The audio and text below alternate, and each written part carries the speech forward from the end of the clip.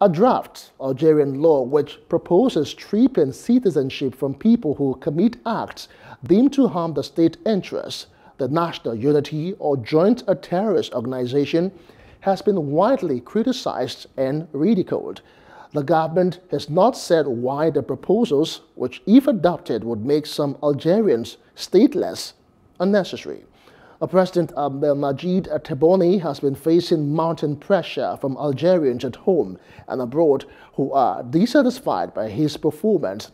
Social media users have called the draft law an attempt to silence the diaspora, calling for change and supporting the popular protests in the country. Hello, hope you enjoyed the news. Please do subscribe to our YouTube channel and don't forget to hit the notification button so you get notified about fresh news updates.